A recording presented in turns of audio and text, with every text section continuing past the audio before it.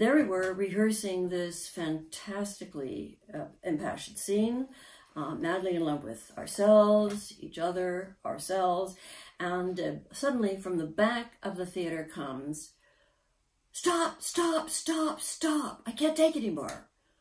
Leo comes loping down the stairs, all those beautiful stairs in our favorite theater, and stops beside Stephen and says, Stephen, what do you think you're doing?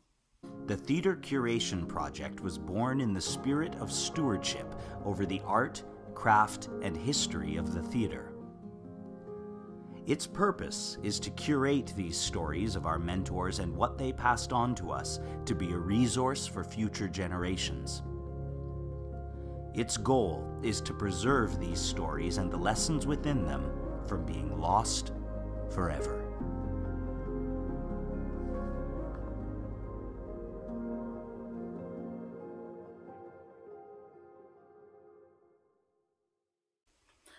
Hello everybody, my name is Tedde Moore. I'm 60 years a professional actor, 20 of those years an acting teacher. I studied at the Royal Academy of Dramatic Art in England, back when some of my teachers were actually walking and talking in the Edwardian era. So if they said this is how people did things in classical theater, this is how they did them. Oh yeah, they were old school, but they suited me. I had a wonderful time there. My grandmother was Dora Mavor-Moore, my dad Mavor-Moore. I was a heck of a theater brat being the operative word, and my kid sister is Charlotte Moore. You can look up the rest if you're interested in more. Today I wanted to tell you about a wonderful Canadian actor named Leo Ciceri, who was cut down brutally mid-career by a terrible, tragic, dead right away car accident. So Leo was born in Montreal in 1924, which is 5 years before Christopher Plummer, and I don't know what was going on in Montreal in the water regarding acting at that time, but we are the beneficiaries of the fact that they both came from there. So after his stint in the war, he went to London to study theatre. He went on to the West End, where he had a lot of leading parts and supporting roles. Then he went to Broadway, where he did the same high-end work with all sorts of fabulous people. And finally, he was summoned by Michael Langham to come to Stratford in 1960 to be Paris in Langham's unforgettable production of Romeo and Juliet with Julie Harris and Bruno Gerussi and a fabulous Mercutio of Chris Plummer's.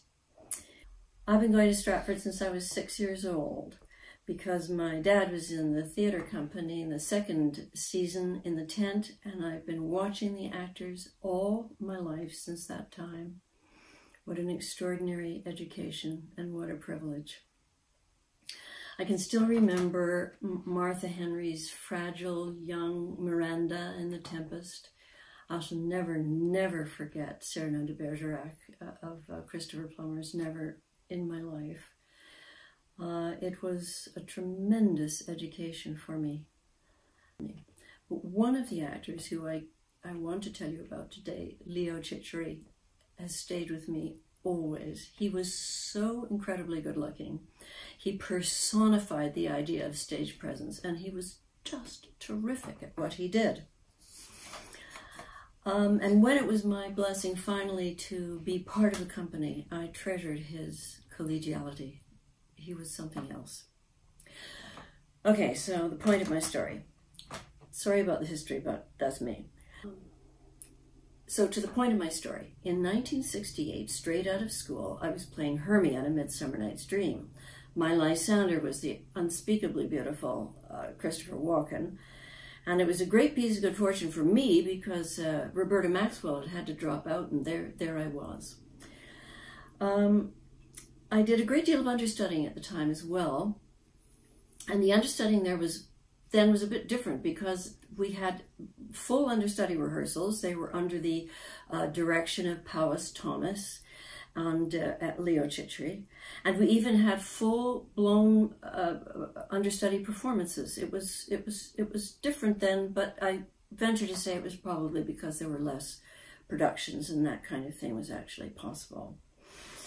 The mentoring story I wish to tell you about today was because I was understudying the role of Marianne in Jean Gascon's 1968 production of Tartuffe, which was fantastic. William Hutt was Tartuffe. He just was Tartuffe. Do check out the rest of the cast online because it just is the most extraordinary list of people. Lucky me. Okay, so Leo was the understudy director for Tartuffe. The juvenile role of Valère was being understudied by my childhood friend Stephen Markle, who was also straight out of drama school. And so the parts suited us perfectly. We loved doing them. We thought a great deal of ourselves in the roles. And in fact, there was every possibility that we were actually better than the people who were actually playing the parts, but moving right along. There we were rehearsing this fantastically impassioned scene, madly in love with ourselves, each other, ourselves, and suddenly from the back of the theater comes, "Stop, stop, stop, stop, I can't take it anymore."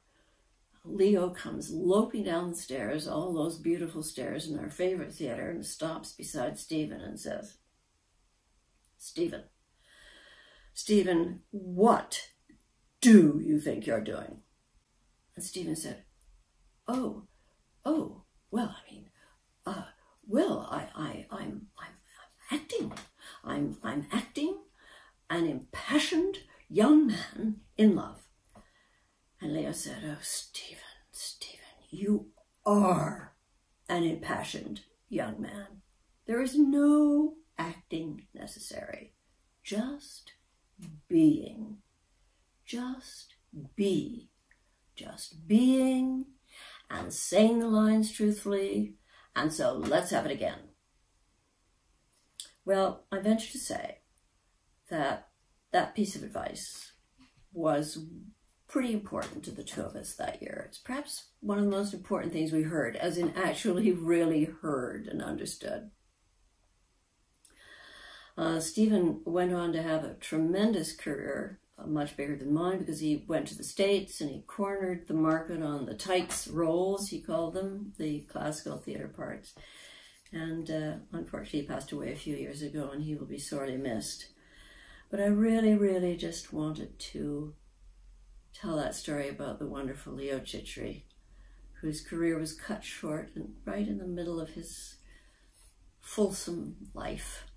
And everyone who knew him, who had the pleasure and honor of working with him, and the great good fortune of seeing him, will never forget him. So, Leo, from me to you.